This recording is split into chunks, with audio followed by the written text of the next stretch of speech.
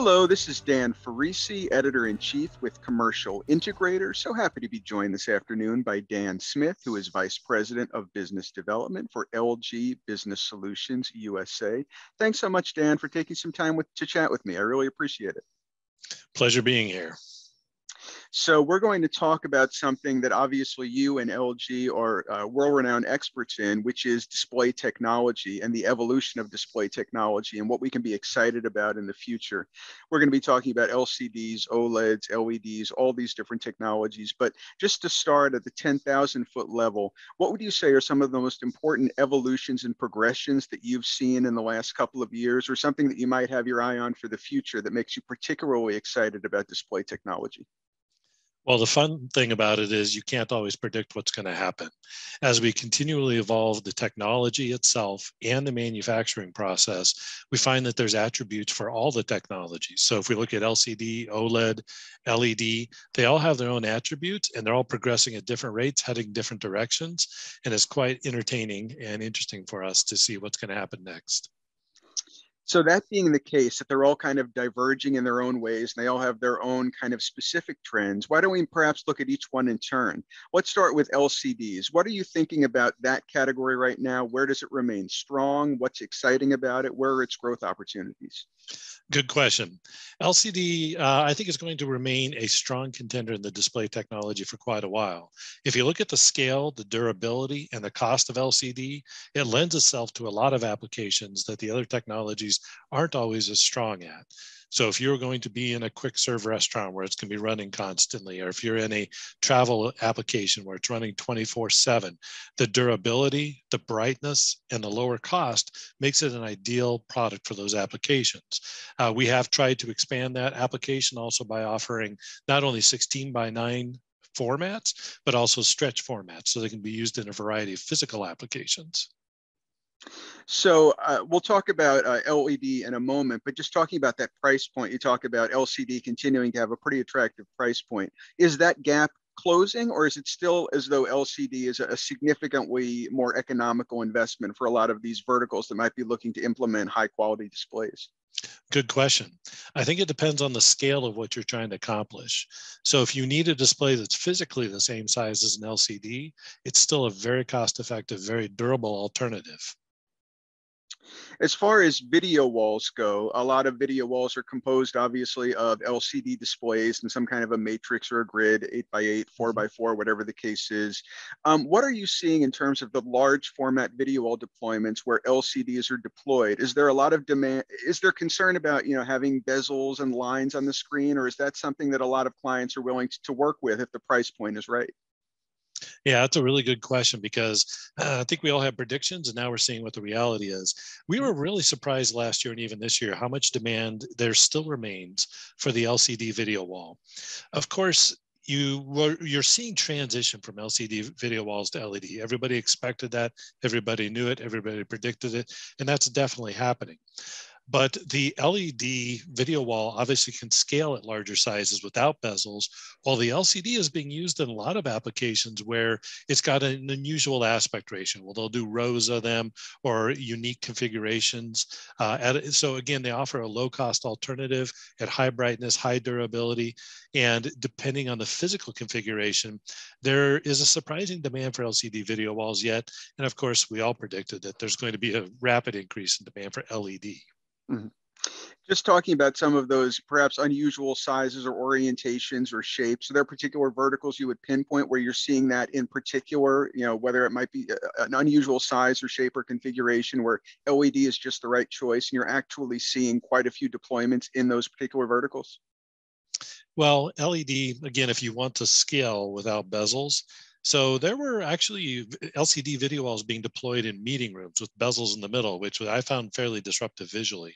Mm-hmm. So the video walls in the boardrooms and stuff have gone away for LCD, all gone to LED. As you go to larger scale displays where you can deal with a larger dot pitch to keep the cost down at a large scale, those are obviously very strong for the LED market. Where we see the LCD video wall still being used, a lot is like retail applications where they'll have a long ribbon or a long line of displays trying to wrap around. It can still be very cost effective, and the bezels are not as disruptive visually. So let's go to LED, which we were talking a bit about so far, but let's kind of really home in on that. As you say, things tend to be moving in the direction of LED. I think statistically, if you look at it from 19 to 20, 21, 22 and beyond, it's moving to a point where it's going to become, if it had a plurality share, if not a majority share at some point. Can you talk about some of the factors driving us toward that? I mean, first of all, do you agree with that idea that it's moving inexorably toward a majority share? And if you do, what is driving that? So majority share is an interesting phrase to put in there. Unquestionably, LED is the fastest growth right now. But if you look at what LEDs used for, we actually have 21 different families of LEDs, and there's a variety of applications. So of course, cost being reduced is making them more appealing. As the dot pitch gets finer, that makes them more appealing. As you look at simplifying installation, we're doing lots of bundles and all-in-ones where somebody just wants a 16:9 and order one SKU that comes with the bezels, with the mounts, with the displays, with the controller, with the power supply. We've greatly simplified the ability to purchase and install them. So installing has been getting a lot easier too. Mm-hmm. And I know that's obviously an important factor for commercial integrators audience. Obviously, we speak to the integration channel and they want to, I assume, and let me know if you disagree when you talk to your own integrator partners, but they want something that's relatively simple to deploy, that's not going to be incredibly time consuming. Do you find that this is really something that is making the technology ever more appealing to integrators themselves, that it's easier for them on the installation and integration side to use and deploy? Oh yeah, absolutely. Let me expand on that a little bit to answer your question in more detail. If you look at, of course, our all-in-ones and bundles we mentioned already, but we have launched a 54-inch cabinet. So you have much larger modules to install. There's less alignment, less time to do the install. It's easier to handle physically. If you look at our controller comes with a standard LG user interface. So if you've ever used an LG display, when you hit the menu, when you hit the selection, when you hit the settings, you're using an LG remote with an LG controller. So it is a very familiar experience. The jack pack looks the same too. So it's very easy to use. So a lot of the mystery, maybe fear, uncertainty, and doubt, a lot of that's dissipated. So let's move to OLED, which is another really exciting kind of a category. What is driving growth in that area? I don't know if you can quantify the growth, but is it growing rapidly? Is it growing to your own expectations? And what is driving it, if so? All good questions. So the growth is almost irrelevant because it's in the thousands of percentage because it's growing so quickly right now. If we were to compare LCD, LED, and OLED is still the king of video in terms of color bandwidth, color breadth, color saturation, contrast ratios. It is still the king of all three technologies.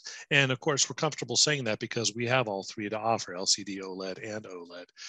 With the OLED form factor, you also have a very thin form factor, which can be aesthetically pleasing if you're mounting it in an environment where maybe it's a corporate lobby or a corporate boardroom or a museum where there was a lot of money spent on the architecture, the environment, the design, and you don't want to disrupt it as much. So in addition to the video quality we talked about, the form factor, low power consumption, it's also flexible. So we sell the display either in a fixed frame or we sell it in a flexible frame. So you can wrap it around a pillar, you can wrap it on a curved ceiling, you can wrap it around a curved wall. So the flexibility literally of the installation is also a prime attribute for OLED. So you mentioned, for example, that it is experiencing growth in the thousands of percent at this point, which means obviously that it's still in the relatively early stage of becoming a huge share of the market. Do you feel like it is destined to be a very large share of the market? And if so, why do you have confidence in that? Are you getting feedback from the channel and from integrators saying that, I might not have been aware of this before, but wow, how am I not deploying this in a whole lot more environments? When it comes to OLED and the installation and the number of environments, I think a lot of integrators are still becoming aware of what it's capable of. And when you have a chance to see its video performance. So if you look at integration also, the OLED has ability to apply itself in professional applications for content creation, broadcast, post-production, video validation. There's a lot of environments where it's also going into those where previously there was only an LCD option. And in those environments, because of its amazing video quality, you can actually do quite a bit with those displays. So the integrators, I think, are still figuring out where all it can be deployed, including that post-production content creation market, and finding the ways to use it, in addition to the architectural integration and the appealing physical format. Would you suggest any resources to integrators who want to learn more about OLED and how it can be deployed and how it's kind of the king in terms of, as you say, video display? If they want to learn more, they're like, well, you've whetted my appetite, but how do I learn more about this? Where would they go? So we have recruited and hired a very large team over the past 3 years of sales engineers that are exclusively there to help the integrators think through designs, help design installations. Matter of fact, we even do design formats, layouts, renderings. So there's a lot of tools available with the LG sales engineer team. So LG obviously is a gold standard name in the display category. Everyone knows it. From LG's unique perspective, can you share what makes you most excited about being in the display industry in 2022, headed into 2023? What gives you, when you walk into the office, what makes you excited to be working in the display category? Well, it used to be, maybe if you rewind, let's say even 5 and 8 years ago, certainly 10 years ago, there were a few models to choose from with analog inputs, and it was just kind of a dumb display, right? Mhm. Now you have computers integrated into them. You have the 3 different technologies to choose from. You have physical scale that you could never accomplish before. You have video quality that you couldn't have accomplished before. And I think one of the most exciting things is we're very excited about OLED performance. LCD is a high volume, high durability, low cost solution. LED is, of course, very exciting to us. I mentioned earlier that we have 21 families of that. There are a lot of LCDs and OLEDs, but when it comes to LED, you actually have products that are designed for high salinity environments for cruise ships. You have products that are designed for extremely high performance and small dot pitch. So if you really need a high quality image, you have products that are fine pitch, maybe for lobbies. You have larger pitch. You have products that are designed for outdoor. We have products that are designed for virtual applications. So, if you're doing video doing it as a backdrop on a video. We have products that are designed for cinema. We have a variety of applications. So LED itself, I think, is the one that's expanding most in terms of breadth of offering, and vertical applications are, I think they're showing us new ways to do them every week. So I get excited about that category, I think, quite a bit. Absolutely. Now, one of the things I think about displays in particular is that you really can only appreciate what they can do when you experience them close up, when you see them, you experience the brightness, you experience the sharpness, just the image itself. So if people want to check out some of LG's latest wares, new products, technologies across LED, LCD, OLED, are there shows or industry events where people are going to want to check out your booth or your display in the months upcoming?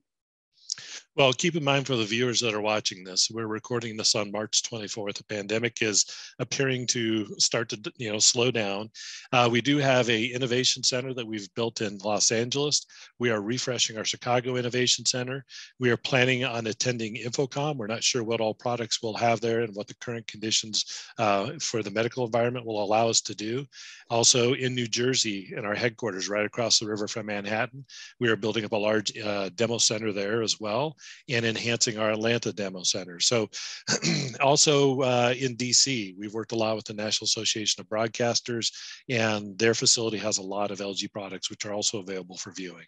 So you're right, it is it's a video technology, which is a visual technology, which you really have to see to appreciate. And with all the new technologies, I think we've all seen a 16:9 LCD. I don't know if we need to see much more of that. Most of us have seen OLED. So I think the real excitement is brewing around the LED products. But I haven't mentioned so far a couple other exciting things that are really starting to take off are transparent products. So we have a transparent LED that's designed to attach to a window. We have a transparent OLED that you can actually look through and view. And the growth in those, of course, are thousands of percentages too, because they're small markets, but the applications are really interesting. It gives the customer and the integrator a unique solution.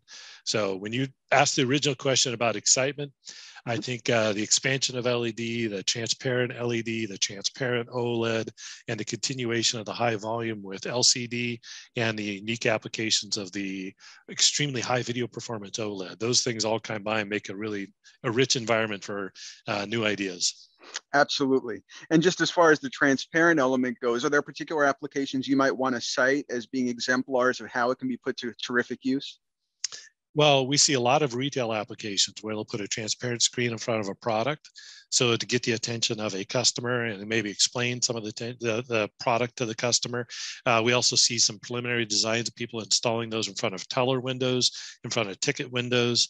If you do happen to visit the NAB Center, you'll actually see a 2x3 grid of them. And in the background is the nation's capital. So you can see video in the foreground. You can see the real capital in the background behind them. So I think the ideas are still developing and they're getting exciting. And each time I see one, we even have them on sets of some TV shows, which I don't know if I'm able to mention the TV show, for that very futuristic looking command and control, like a bridge maybe on a ship. So I think the applications are exciting to people that enjoy the technology like you and I. Absolutely. So is there anything I might not have asked you or given you the chance to talk about that you would like to discuss? That's my journalism 101 question. I'd hate to leave you without talking about something you'd love to discuss. Well, I think as we talked, you said what's really changing and interesting, and I said originally the displays were kind of simple, right? Mm-hmm. Now we have computers built into them. Now we have multiple technologies. The other thing that's changed because of the complexity and the technologies, we have expanded our engineering team to where our engineering team is almost the exact same size as our sales team.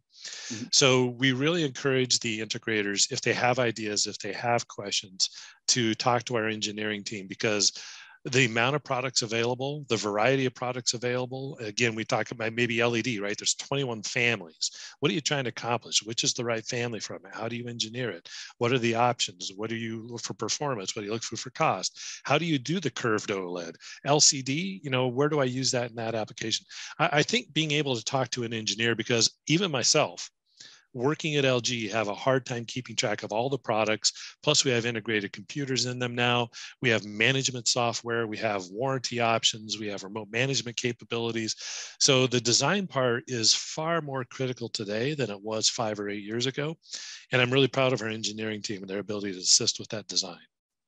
Well, kudos to them. And thank you so much, Dan, for taking some time to chat with me and with Commercial Integrators audience. I really appreciate you investing the time to apprise us about the latest developments in displays and what LG is doing to be at the vanguard of it. We're excited about the future, and thank you for spending time with us. So once again, thank you to Dan Smith, who is Vice President of Business Development for LG Business Solutions USA, for joining us. My name is Dan Ferrisi, Editor-in-Chief of Commercial Integrator, and please check back on Commercial Integrator's website for more great content just like this. Thank you.